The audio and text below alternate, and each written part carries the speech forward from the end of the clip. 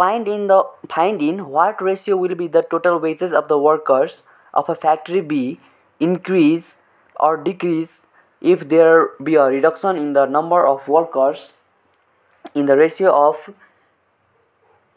15:11 and an increment in their wages in the ratio of 22:25. पहिला यो क्वेशनले के भनेको छ त्यो बुझौं है। पहिला यसमा यहाँ पढौं। Find in what ratio will be the total wages of the workers of a factory be increased or decreased. यतिलाई छोडिदिउँ। यहाँ हेरौँ if there be a reduction in the number of workers in the ratio of 15:11. एउटा फ्याक्ट्रीमा चाहिँ कामदारको संख्याको decrease भएको छ, sorry कामदारको संख्या decrease भएको छ। कसरी त 15:11 को रेशियोमा, अर्थात् पहिला 15x वर्कर थियो भने अहिले 11x वर्कर छ। र यसरी कामदारको संख्या घटे पछाडी उनीहरुको चाहिँ वेजेसमा इन्क्रिमेन्ट भएको छ। त कसरी भएको छ 22:25 को रेशियोमा, अर्थात् पहिला 22xyz थियो भने अहिले चाहिँ 25xyz छ। ठीक छ। तर समग्रमा हेर्दाखेरि चाहिँ टोटल वेजेस चाहिँ कति बढेको छ कि घटेको छ त्यो पत्ता लगाउन भनेको छ। ठीक छ। यहाँ दिएको चाहिँ वर्करको संख्या डिक्रिज भएको दिएको छ 15:11 को रेशियोमा, तर तिनीहरुको वेजेस इन्डिभिजुअल वेजेस दिएको छ 22:5 को रेशियोमा बढेको चाहिँ। तर त्यो फ्याक्ट्रीमा as a whole तिनीहरुको total wages बढेको छ कि घटेको छ, र बढेको छ भने कति रेशियोमा बढेको छ र घटेको छ भने कति रेशियोमा घटेको छ त्यो फाइन्ड गर्न भनेको छ। यसलाई हामी अब फाइन्ड गर्दैछौँ। यसलाई म लेट गरेर फाइन्ड गर्ने छु। ठीक छ। यहाँ के भनेको छ भन्दाखेरि there be a reduction in the number of worker 15:11। So यहाँ सल्युसन लेख्छु। Solution. There is a reduction in the number of there is a reduction in the number of worker in ratio 15:11। ठीक छ। पहिला हाम्रो के भनेको छ त्यो वर्करहरुको चाहिँ संख्या चाहिँ डिक्रिज भएको छ। कसरी भएको छ भन्दाखेरि 15:11 को रेशियोमा। त्यसले के भनेको छ भन्दाखेरि मैले इनिशियल वर्क लेट गरेर बनाइदिन्छु। इनिशियल टोटल वर्कर, यो टोटल वर्करको संख्या दिएको छ।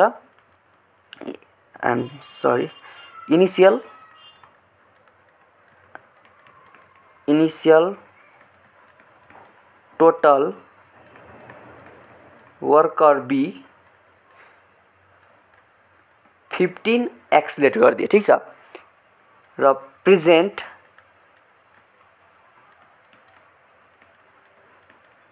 Total worker is 11x। ठीक छ। यति गरिसके पछाडी अब नेक्स्ट स्टेपमा हामी के गर्छौं भन्दाखेरि वेजेसको कुरा ल्याउँछौं। यहाँ वेजेस चाहिँ 22:5 को रेशियोमा चाहिँ यसले बढेको देखाएको छ। तर यो जुन वेजेस बढेको छ नि त्यो चाहिँ इन्डिभिजुअलको कुरा गरेको छ, एज अ होलमा गरेको छैन उले कुरा। ठीक छ। त यसलाई हामीले ध्यानबाट यहाँ बुझेर लेख्नु होला। यो चाहिँ इन्डिभिजुअलको कुरा गरेको छ, टोटल हैन। इनिशियल टोटल वेजेस 22y नगर्नु होला। यो चाहिँ के हो भन्दाखेरि अब अर्को portion there is an increment in their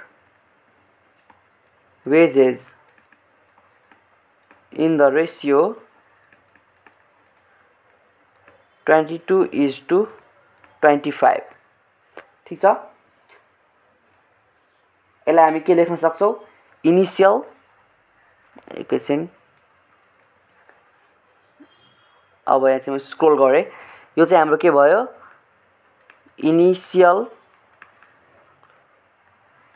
wages per worker. यो चाहिँ टोटल वेजेस होइन है। हामीलाई सोधेको छ टोटल वेजेस कसरी घटेको छ कि बढेको छ एज अ होलमा हैन, तर दिएको चाहिँ हाम्रो पर वर्करको वेजेस हो। यो कुरा यहाँ विचार गर्नु होला। यो जुन छ नि increment in the wages in the ratio of 22:5 यो पर वर्करको चाहिँ रेसियो दिएको छ, घटेको सरी बढेको रेसियो दिएको छ। त इनिसियल वेजेस पर वर्कर हामीले के लेख्न सक्छौँ इक्वल्स टु 22y लेख्न सक्छौँ र प्रेजेन्ट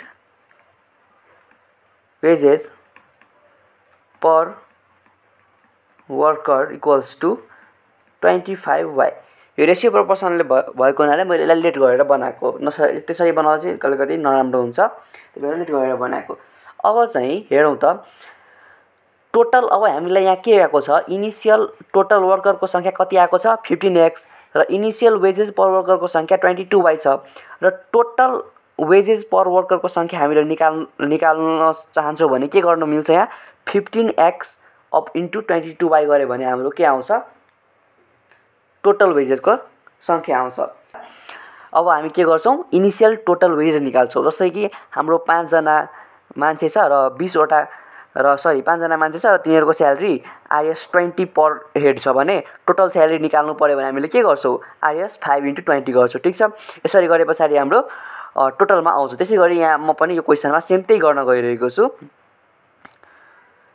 के गर्छु भन्दाखेरि initial total worker bee 15x र इनिसियल वेजेस पर वर्कर चाहिँ 25y छ, त्यही भएर इनिसियल टोटल वर्करको सङ्ख्या त म निकाल्न सक्छु यहाँ। ठिक छ, त्यसरी नै अब निकालौँ initial total worker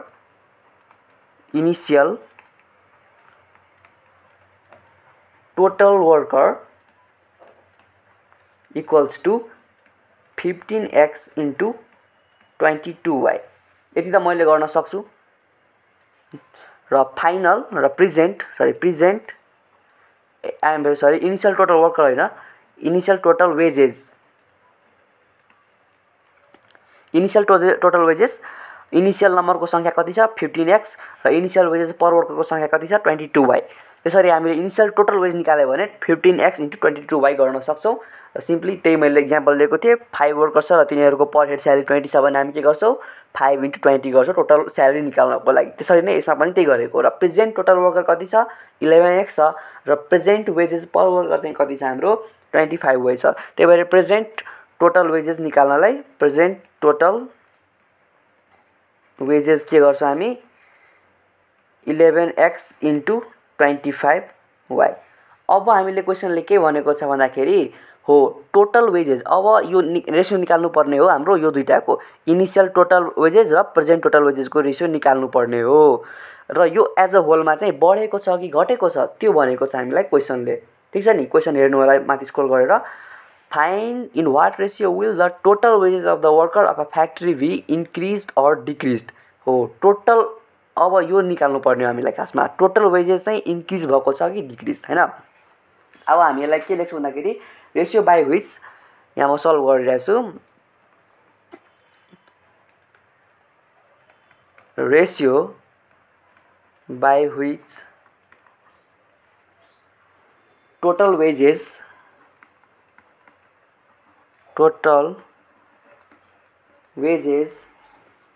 increased or decreased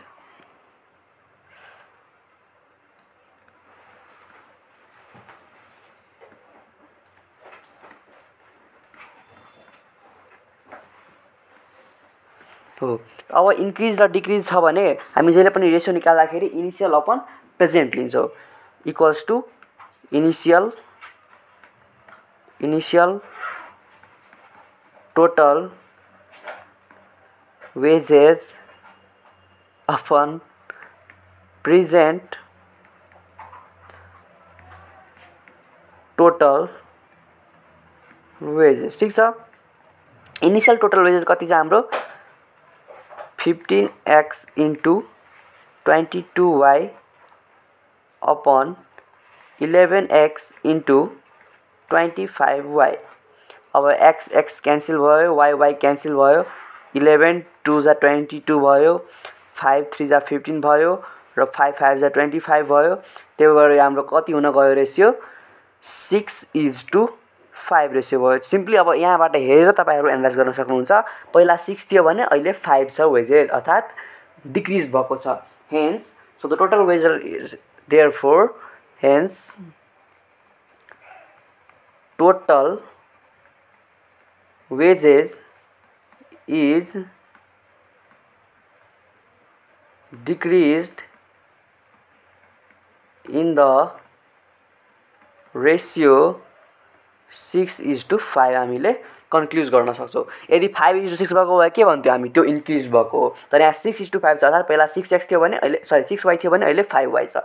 त्यो हामीले यसमा कन्क्लुजन दिन सक्छौँ। ठिक छ, त्यही भएर यो के भयो, hence the total wage is decrease in the ratio of 6:5। तपाईँहरू हेर्न सक्नुहुन्छ सर र माथिदेखि तल मैले जुम आउट गरेँ। ठिक छ, थ्याङ्क यू सो मच।